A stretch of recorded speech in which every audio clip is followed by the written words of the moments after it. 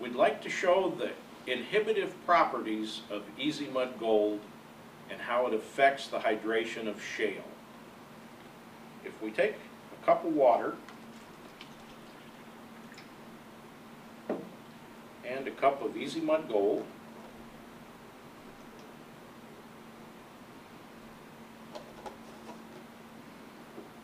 and add to them shale samples, which are actually cuttings that came from a water well just outside of Fort Worth, Texas. We'll add one piece to the water and one piece to the Easy Mud Gold.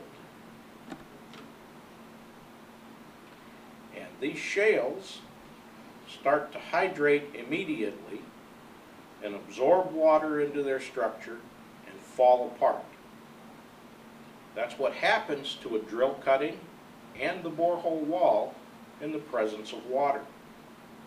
With Easy Mud Gold, the inhibitive property of that polymer coats the cutting, coats the borehole wall, and stops the hydration.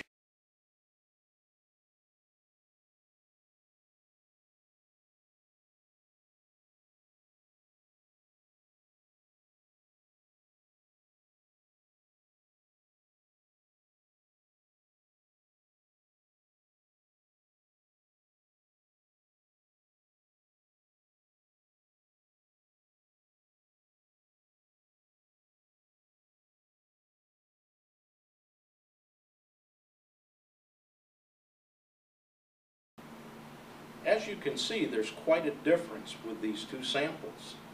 Our first sample in the water has totally disintegrated by itself. We can stir it a little bit,